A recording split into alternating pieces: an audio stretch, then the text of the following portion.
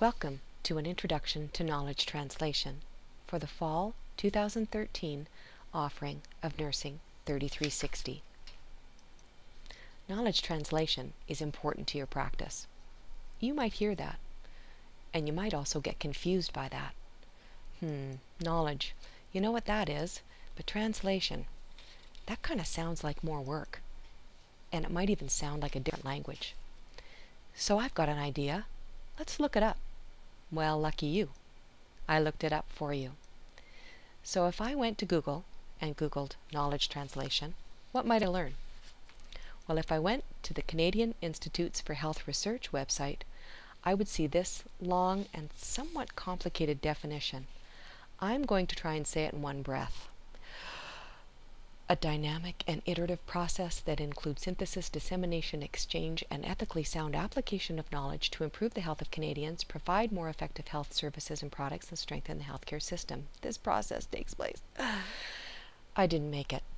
That is a long, complicated definition, isn't it? What worries me a little more is that that's what you hear. Knowledge translation, I don't know what it is, but it sounds really complicated and really boring. And that would be too bad, because what I said to start this slideshow is really true. Knowledge translation is important to your practice. In particular, it's important because this is all about how we get new knowledge into practice. So what's this new knowledge, and where does it come from? What about the knowledge gained in school as a nursing student? What about knowledge gained through experience in practice? Is this expertise an important form of knowledge for practice? What about the things our patients tell us in the clinical setting? Is that knowledge for practice? How does that fit when it might contradict the knowledge that I read in a journal? What about the practice expertise of colleagues? What about policies and procedures? Sure, of course, this is all knowledge that informs your practice. It makes sense, though, that we really want good, solid knowledge to inform our practice, right? I mean, just because we believe something and believe it strongly, it doesn't mean it's knowledge that we should use in practice. I might be superstitious and believe that shaking bones at the full moon will bring me good luck, but it wouldn't be an appropriate nursing intervention, would it? If we want to be evidence-informed professionals, there are some rules around knowledge, wherever it comes from. Rules that act like a sieve to keep out the stuff that doesn't or shouldn't qualify as knowledge. Some of the toughest rules are around research. Research is defined as the systematic quest for knowledge. Research adds to new knowledge if the processes to do that research are judged as credible, and if the researcher has taken the step of getting his or her research out there for other researchers to critique.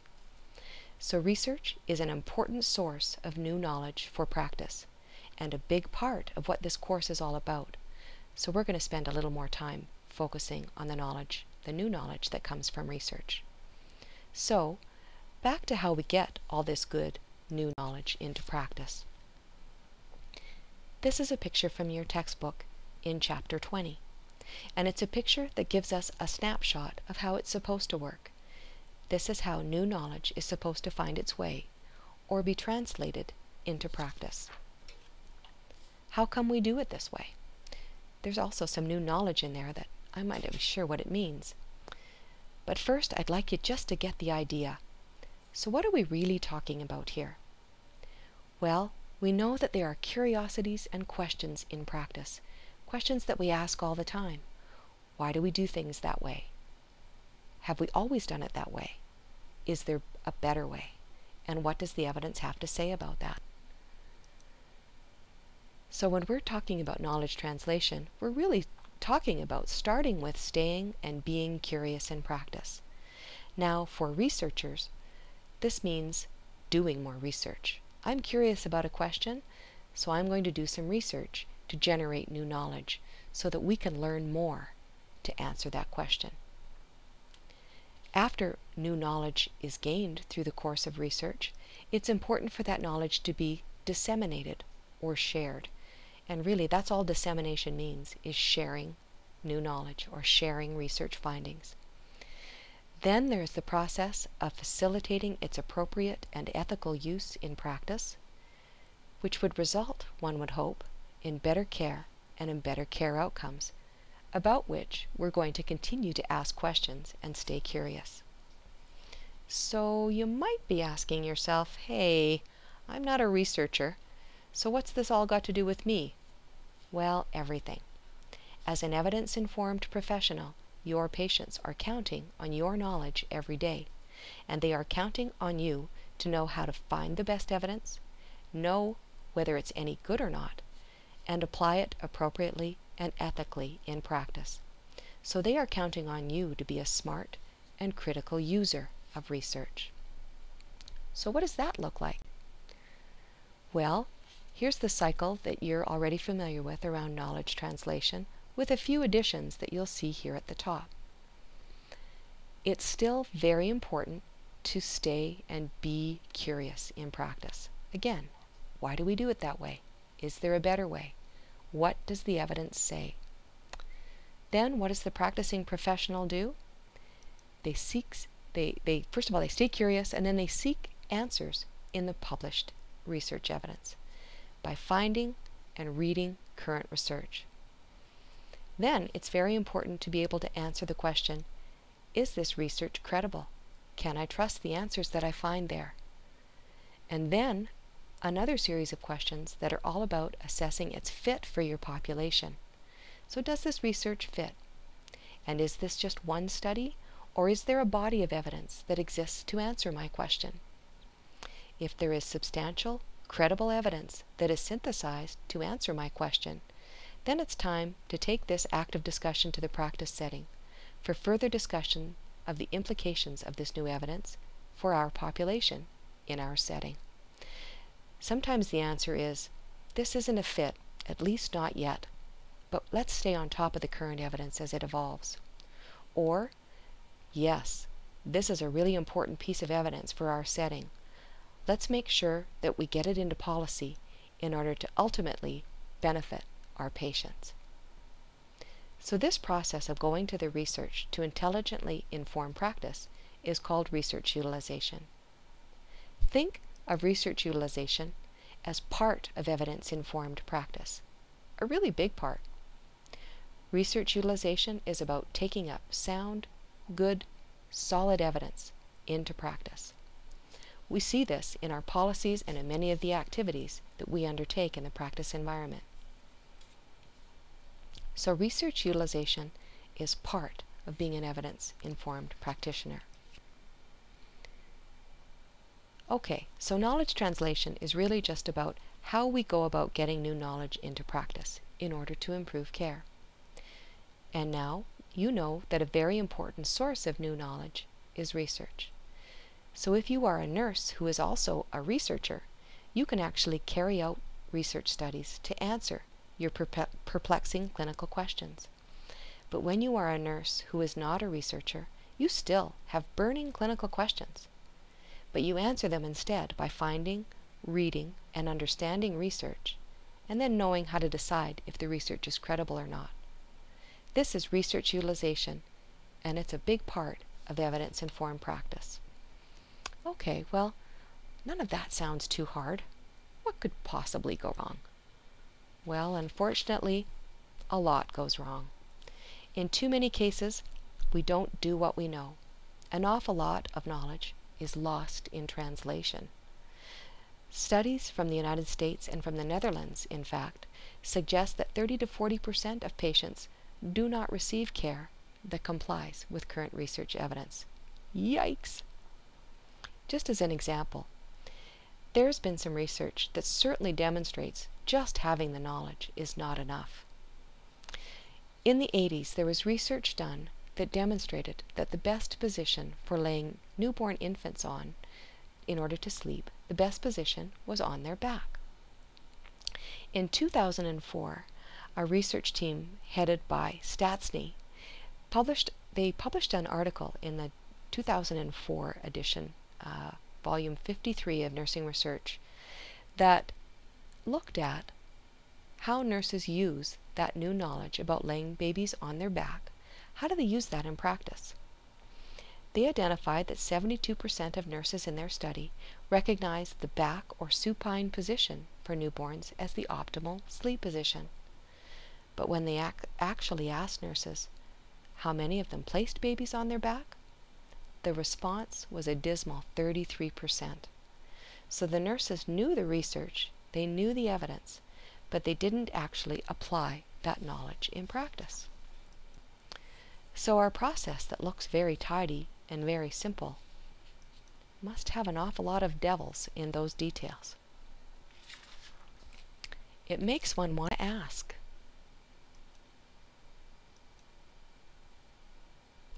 what's the problem? Did I have you there for a minute? What is the problem? Why don't we do what we know?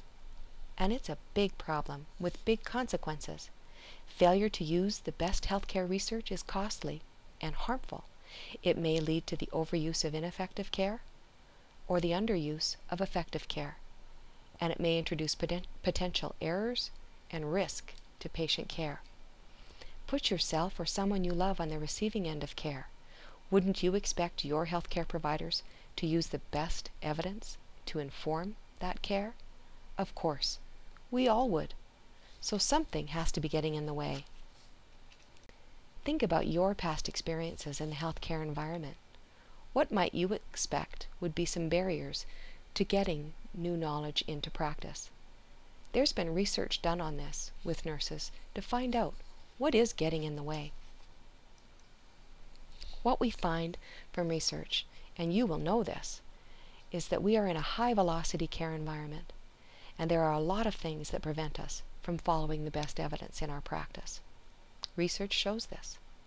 A very common response in research studies on this problem is lack of time. In other words, who's got time to read new research? There's also sometimes resistance to change. How often have you heard, "We've always done it that way"?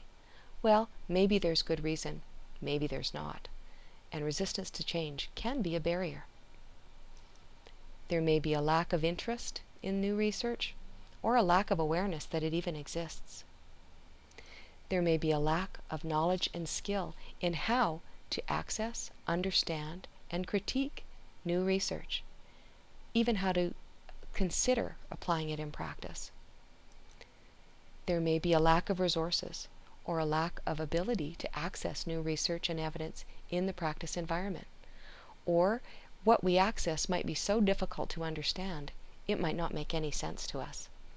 So that can be a frustrating barrier for many nurses, and we know that sometimes frustrations with technology can add to that barrier. There may be a lack of support in the context.